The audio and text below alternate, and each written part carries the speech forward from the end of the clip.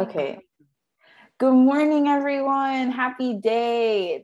Well, you all know who I am. I'm Lesline, but I have a guest. I haven't had a guest in a while. I have a guest. Yes. My friend Jennifer Johnson. She is an intuitive healer. She's my friend. She's seen me boohoo cry, and she's only known me for like a couple of months. So that alone just tells you everything you need to know, being like that I said she's an intuitive healer and that I boohoo cried in front of her.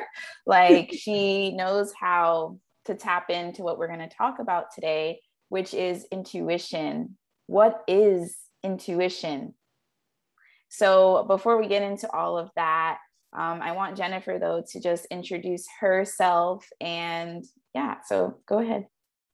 Yeah, so my name is Jennifer Johnson, and I am super excited to be here. First of all, Lesline, I just want to give you so much gratitude for inviting me to your community and to your beautiful community. And with that being said, I hope that you all just take this as an invitation to listen and to process whatever resonates with you, and what doesn't, to just put it aside, knowing that this is an amazing open conversation. And I'm glad that you invited me here with regards to intuition. And I know you wanted to touch a little bit on my journey and how I got to that point. So as Lesline mentioned, I am an intuitive healer, and most of you are probably thinking like, what is that? Yeah. So first of all, we're all intuitive beings. So I just want to make that very clear. And we will go into a discussion of what that means. But I really consider myself more as a heart-centered coach. So my background, I'm a holistic occupational therapist by trade. I'm also a running coach for long distances. And I'm also an intuitive healer, right? And I think the intuitive healer came from just my career as an occupational therapist. And I think really that inner knowing, even as a child, that I had within me, that just started to kind of develop as the time went on. And my journey through this experience of intuitive healing actually came from long distance running. So I don't know if many of you know me, but I am also an ultramarathoner. And you probably are thinking like, what is ultramarathon? Because I didn't know. You've probably heard the concept of marathon. So marathon is like, okay, you ran 26.2 miles, right? Which even some of us just fathoming that 26.2 miles, you're like, oh, what were you thinking? Well, for me, that was my healing. It was my ability to tune into myself and allow myself to go inward and really enjoy nature and just connect at another level. A lot of people run for different reasons, but that was my why. And then ultramarathon came into the picture. I was like, well, I did 26.2 miles. Like, why don't I go the distance? I started off with a 50K, then I did a 50 mile. And then I was like, okay, I'm going to do 100K. And then you're probably thinking, okay, like that's a lot of running. Yes, it's a lot of running. But for me, it was like, I was getting closer and closer to myself. Because when you're doing these longer distances, you really know how to listen to your body, how to listen to your mind, because the reality is you can have a plan, like a running plan, and that's just the strategy. But it takes a 95% of mindset to get through these longer distances, and then really just tap into that 5%, which is, did you train? Did you do the mileage, and so on and so forth? And then I know that primarily there's a lot of mothers in this group. Yeah, I'm also a mother, but when I was pregnant, as an avid runner, I knew that was probably going to stop, right? In terms of that period of the 9 months that I was pregnant. right. And you know, I had to make that sacrifice where I knew that, hey, like the well-being is for my child. I am nurturing my child. This is exciting. I'm going to be a new mom. All the feels that come with that. But then comes you birth your child, right? And I think sometimes what happens to a lot of new mothers is you lose your sense of identity and your sense of self. and you kind of get disconnected with your wholeness as a person, because now you have this new beautiful gift and human being. You're also trying to be a wife if you have a partner, and then you're also trying to, if you have a career, do that. Mm-hmm. So long story short, I knew that in order for me to kind of tap into my power and my wholeness and stay true to myself and minimize the chances of postpartum depression, I had to identify what was going to bring me inspiration, what was going to be my goal for me. Because as I was pregnant, my goal was to become a mother, right? To, be expansive for my child or whatnot, right? But then it became now, okay, I'm going through all these feels, these hormones. I don't necessarily feel my best, right? Because I had a pretty traumatic birth experience. And I knew that I had to do something for me. And so that's when I decided to sign up for my 100-mile race, which some of you are thinking like, who does that? Who signs up for a 100-mile race? But for me, because running was such a healing process for me in the time period, I realized like this journey is for me. Those 100 miles became my goal, not my husband's goal, not my child's goal. It became my goal. And I think that that's probably something that a lot of new mothers may be missing, is identifying, okay, I am going to be a good mom. I'm here for my child. I'm here for my husband or for my partner or whatever. But do you have a goal for yourself? Right? Because when you do, whatever that goal is, it doesn't have to be running a 100-mile race, is allowing yourself to know that, hey, this is bringing inspiration and this is bringing motivation for me every day. And I will tell you, running a 100-mile race was hard, right? You think of a 100-mile race and your thinking mind is already thinking like, how am I going to do that with a newborn? That train, right? Because what I decided was right when she was born, and I had to wait the 3 months to get cleared to out.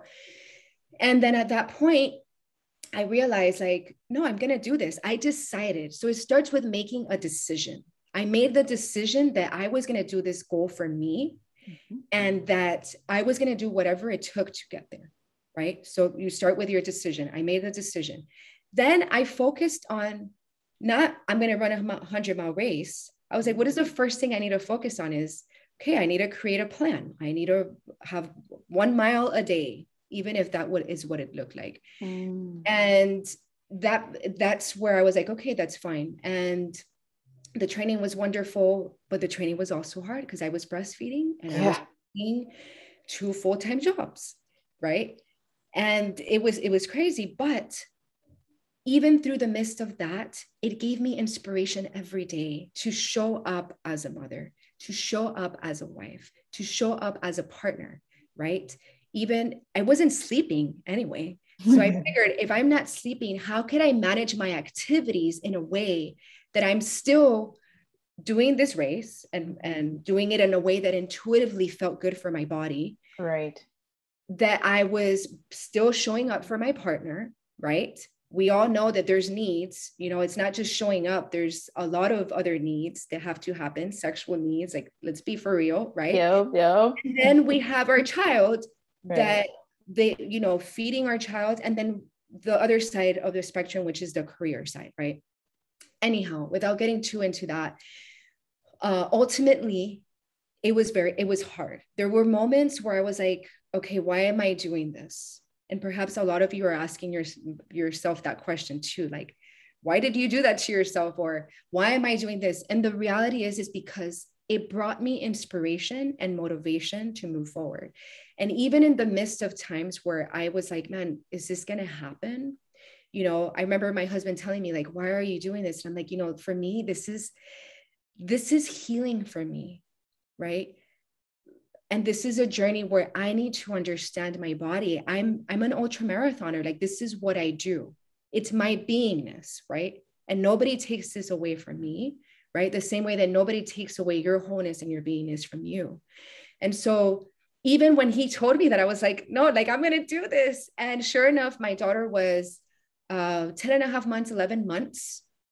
I ran my 100 miles. And I will tell you, from someone that has done a lot of mileage in her body, a lot of races, that was probably the most interesting experience. And I will say interesting because I went through every phase of healing in that process, right? And if you're a runner, you might understand this. If you're not a runner, you might understand this in another capacity of your life. You know, whether that be art, whether that be you doing something, it doesn't even have to be physical. Right. But I went through a lot of, it was like it was a spiritual journey for me through this process. And that's when I realized, okay, like I really need to go there. Right. It forced me to go inward, not because, okay, at first is I identified a goal that I knew was mine, that drew inspiration and motivation. I made the decision. After I made that decision, I committed to what it took to get there. I was persistent. It didn't matter what was going to get in the way. I was not a worse mother. I was not a worse wife. There was no judgment. I was like, I'm still going to be what I'm going to be. Right. But this is what I'm going to do. I did it. And I finished. And the percentage of people that do their 100-mile race for the first time is, you know, not a lot of people get there, but it's because of the mindset, right? I wasn't focused on, I'm not going to do this. I committed. I knew I was going to do it one way or another, obviously taking in all the safety precautions, and I finished. But once I finished, I realized, wow, the reason that I was guided to do that, right, intuitively, was because I needed to go inward. I needed to go inward and work on myself, right? And once I realized that, and I think that's where when we get the big clear picture, you're like, why am I really doing that? Like, does that make sense? Even though I have an inner knowing, deep inner knowing that that's what I'm supposed to do, it all made sense, right? Which it all ties down to that intuitive process and being an intuitive being, right?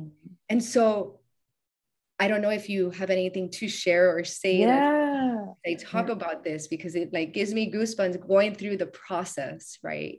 It's a beautiful story. And I thank you for sharing and taking up all of that space. And you could have taken up more if you want, but no, I'm just gonna come in a little bit and just say, like, everything Jenniffer said, there's so many nuggets in what she just said, and we could probably do like 10 spin-offs of what you said. But the biggest thing which she's about to go into is she knew intuitively that she needed to look within. But like, how do you know that? Because I know that I have people in my life, and majority of people are like this. And I didn't realize this until, and also sidebar, how do we know each other?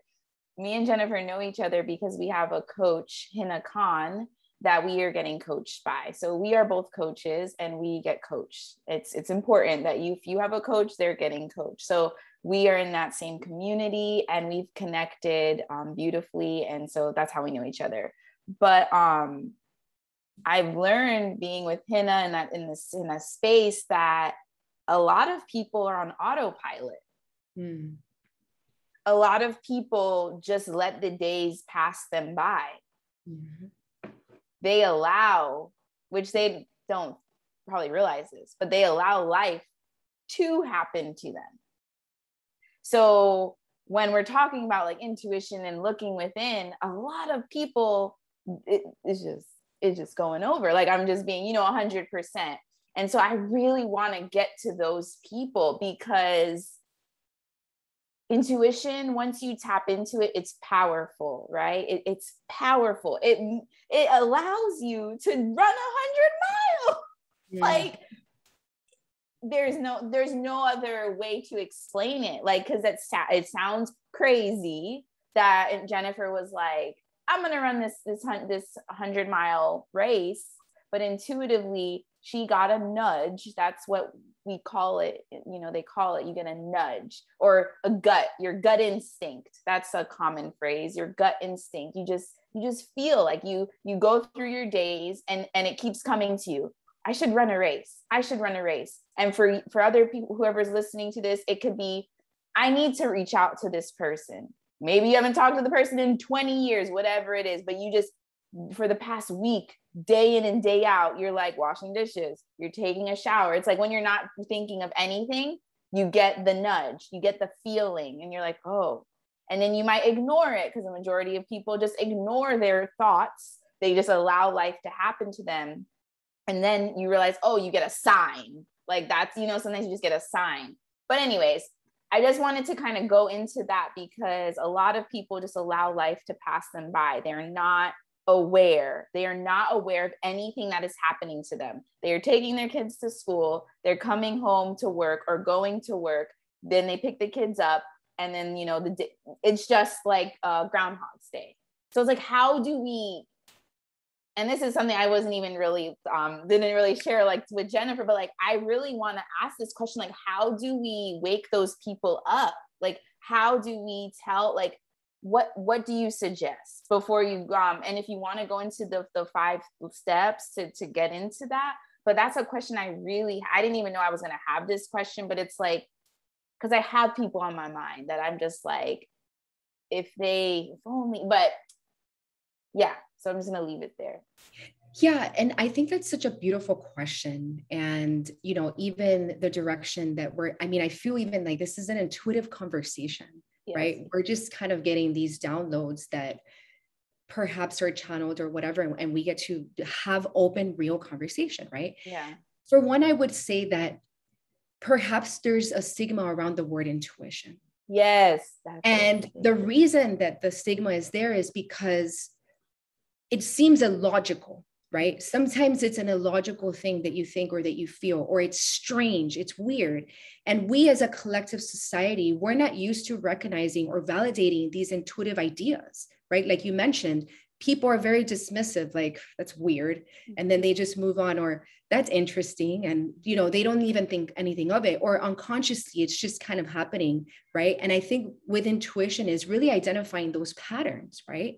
Is becoming aware of those patterns and realizing that intuition may come in pieces. And I think that's the really the misconception is people think, oh, I'm an intuitive being or intuition, and you're just going to get this clear message and you're going to know, and it's going to change your whole life. But the reality, like everything, right? Like a race, like this, like that, like it's a muscle that you must exercise, that you must bring attention to. And you might just get a little message that you're like, that's interesting. Like, I don't know why that person came up in my mind. Mm-hmm. Okay.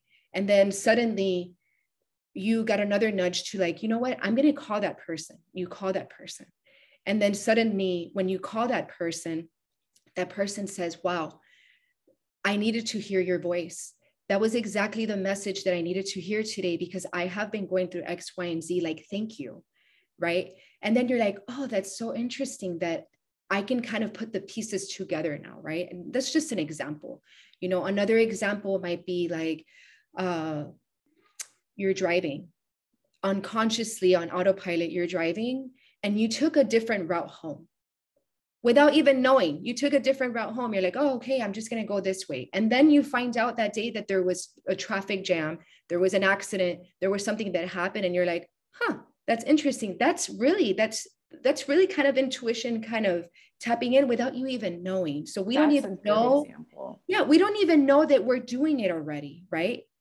We don't even know to the extent of how intuition is playing in our life on a daily basis, right? And so what I was inclined to do was just kind of draw up like 5 steps to kind of step into your power of intuition. Right? I love it. Sorry. I'm so excited because like Jennifer said, I'm sorry to cut you, but this is all intuitively led. You know, I also like, why is Jennifer here? You know, the name of my Facebook group is Quick Energy Boost for Working Moms. And not to go down that rabbit hole, but you know, I'm changing. Things are changing. I'm still here to support you. I am still here to support you. That is always going to be the end all and be all. I just want to expand how I support you. And I know I have people in my life that are interested about spirituality and those kind of things. And I want you to know also this, it's not like you don't got to buy crystals and the tarot, like, and Jennifer's she's gonna give you a list, and you're not gonna have to buy anything. That's the crazy thing. You're not gonna have to buy one thing. Yes. And so, even tapping into what you're saying, Lesline, is we're always searching. Yeah. We're searching for answers. We're searching for this and for that. And really, if we just took the time to search within, we realize that the wholeness lives within us. Yes. The light lives within us, right? And that is when we're able to pay more and more attention. And so going back to intuition, so here are the 5 steps that I came up with. And I think that there's common ground with other people that really like to tap into their intuition, just to kind of get into your power. Is step 1, you have to, well, I wouldn't say you have to. I feel like have to is, an invitation, right? First, acknowledge and accept that you are an intuitive being. Okay. And do that without judgment, without putting any meaning behind it. Just say, we were all brought into this world with our creative, unique gifts, right? We are God's highest form of creation. And when we understand the magnitude of even that, we can acknowledge and accept that we are intuitive beings. We are, right? And step 2 is pay attention. So what I mean by paying attention is, you probably have all heard the saying, energy flows where your attention goes, right? Wherever you're putting energy towards, that's where your attention is going. So if you are on autopilot, for example, you're probably not even thinking about the intuition, right? So if you start to kind of think about like, oh, okay, right? Like, I'm just going to bring some awareness. I'm going to just focus on, if something comes up, I'll be more interested and be like, oh, that's interesting, but not be dismissive, right? You'll start to see that you'll slowly be guided, right? And, start noticing perhaps if there's a sign that you continuously keep seeing, throughout the week. Start noticing coincidences, right?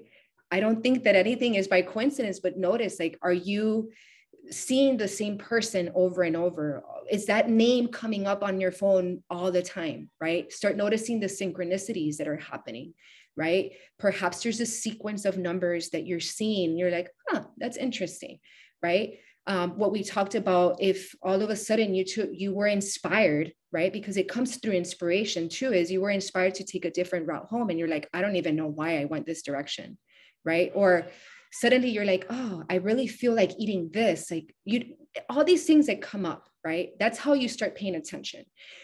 Now, I will say this and caution you with this is, don't go searching for these things now. Allow them and receive them. Just pay attention, right? Because when we go searching for something, we're going to find it. It's like that confirmation bias. It's like, oh, okay, great. Now I'm seeing this, oh, whatever. But just doing it a way where it just feels natural. Again, intuitive. It's like, oh, okay. Like, wow, that came to me. Like, I wasn't even looking for it, but like, you're paying attention now that it's coming to you, right? It's almost like there was something that I had heard, harmony exists in everything you know, like when you notice it, right? If you notice it. So the step 3 is identify if you are a visual, an auditory, or a kinesthetic receiver. Okay. I think that's very big because our senses play a very big part in intuition, right? When you start noticing, like, are you seeing different things? Perhaps like you have a vision of something. Are you hearing different things, or are you feeling something? Perhaps you go and see someone and you have this feeling, right? And I mean, we can spend a lot of time there, but just noticing, like, what is your primary like sense? Like, how are you receiving this information, right? I have a question about this one. Sure. How do you discover that? it goes back to paying attention, right?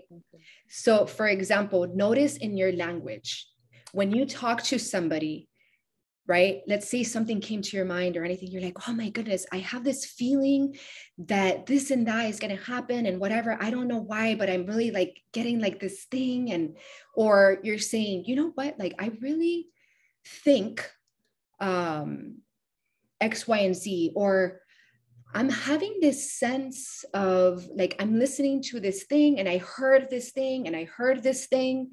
So you start picking up on your language as far as, are you hearing something, right?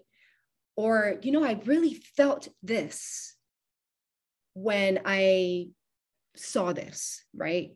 Or does that make sense? Yeah, no, that makes 100% sense. And you said that earlier. Once you started saying that, I was like, oh yeah, you mentioned that. And language, like that also goes into like think before you speak. Like we probably tell our kids that all the time because, you know, kids are very honest, but it's like, think before you speak. So it's like, what are you saying internally? That's a whole nother, what are you saying internally? And then what's coming out of your mouth, you know what I mean?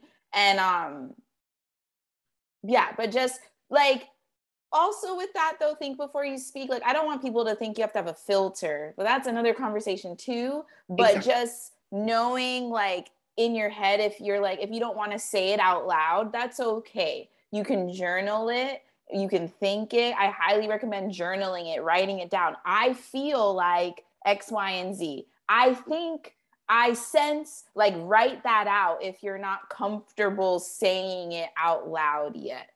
But it's very important to know what type of learner you are. That's a really good tip. Yes, right. Because even you might notice that you get goosebumps when there's certain conversations, when it feels in alignment and you're like, oh my goodness, like that really, like it touched my soul, right? So you're noticing like, okay, like what is it? How are you responding to the information that you're receiving, you know? And it's like you hear, you see, you know, it's having that inner feeling. And I think that's the thing with intuition, right? Is that intuition is this all loving and all knowing presence, right? That is not really going through the conscious mind. You're not thinking about it. It's not analytically like functioning from the left brain, you know, it just is, right? And going into the fourth step is invite in silence. Okay. And I know some of you might be thinking, silence? I have children. I have this life. I'm busy. I'm whatever. Like, what does that even mean? Now, I also want to highlight that silence does not mean to quiet your mind.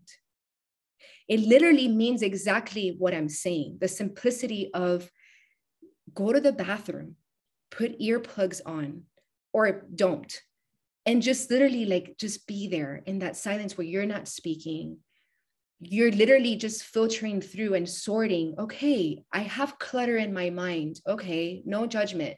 I'm thinking this, no judgment, right? And then as you start to allow yourself that opportunity to just invite silence, it's like everything is an invitation. And everything is bringing attention, because if you notice, if you bring attention to silence, you're bringing energy to that silence, right?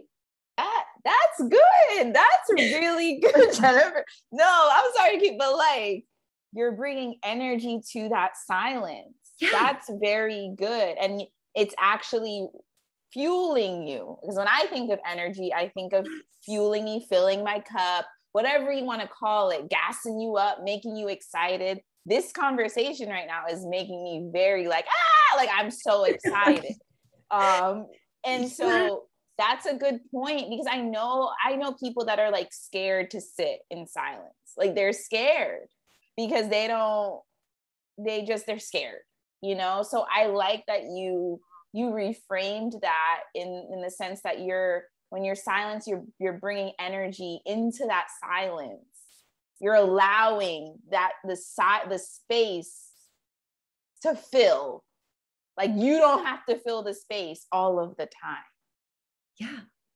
And I think you nailed it in the reframing, and you even reframed it beautifully, is, you know, some of these words may have a negative connotation. Silence for you might be like, that's triggering. Yes. Find another word, Right. that is inviting and is all loving and annoying for you. It's like, hey, I'm going to sit in the bathroom, and that's your silence. Or my meditation space is in my little tiny closet. I have a little cushion there. That's my space where I'm like, okay, whatever comes to me. And I think is inviting in that silence, because when you start, like I said, you start sorting through what are you thinking, what is going on and everything. And from a non-judgmental and a compassionate manner, you start realizing, oh, I'm connecting to my heart now. I'm allowing myself that silence. I'm bringing energy to that silence. I'm listening. And that's when you get to notice, when you identify if you're a visual, an auditory, or a kinesthetic receiver, are you listening to something auditory? Are you feeling something?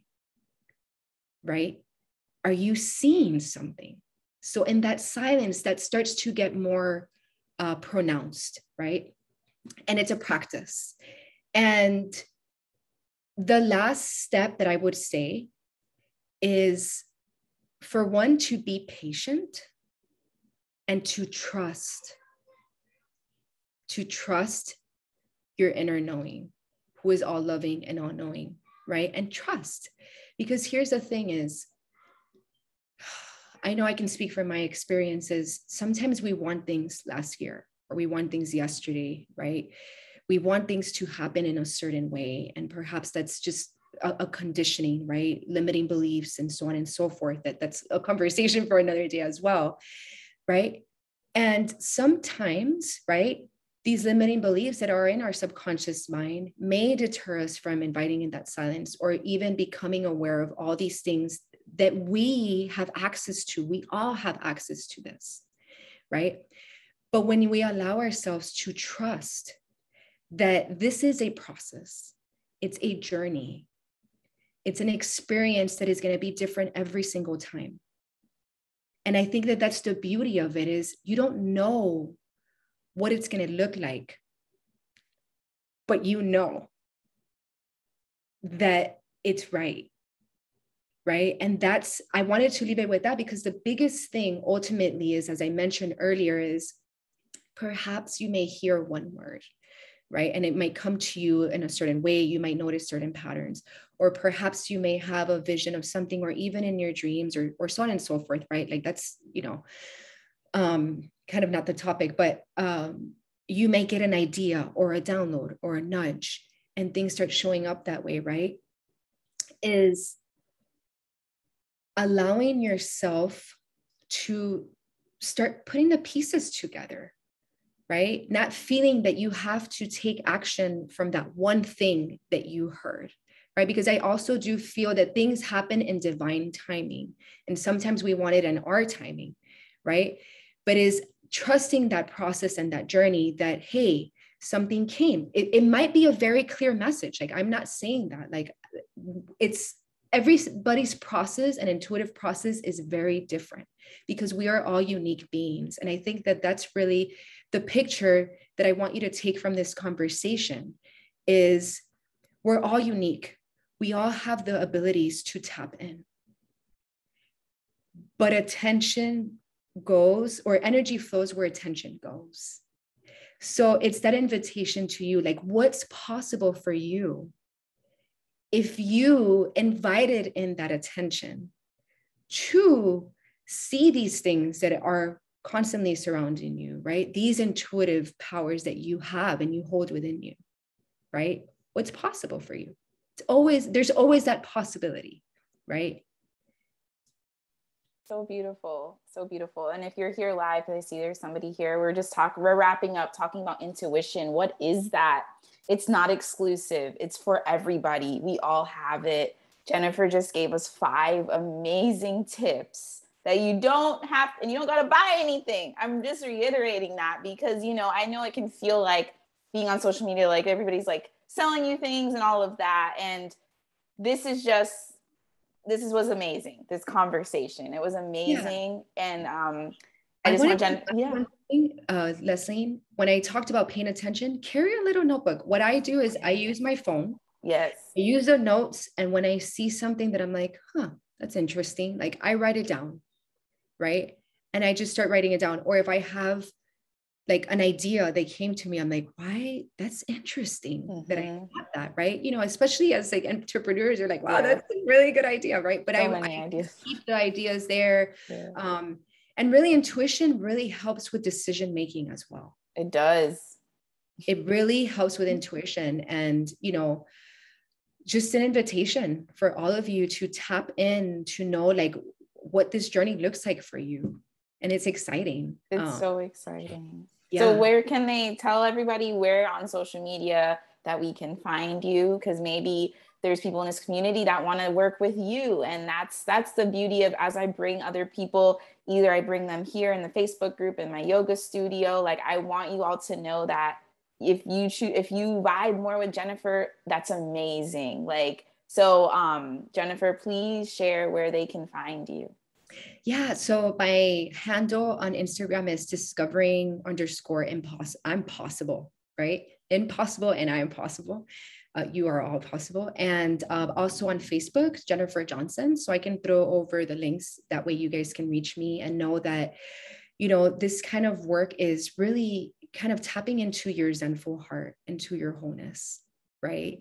And, you know, that's a lot of the work that I do, is allowing and guiding people to connect more with themselves, along with the coaching, right? As to figuring out how they can make room for all this richness, this goodness that we have inside us, these beautiful gifts. So Leslie, it's been such a pleasure. This is amazing. Yeah, this was really good. Be here and have an amazing conversation.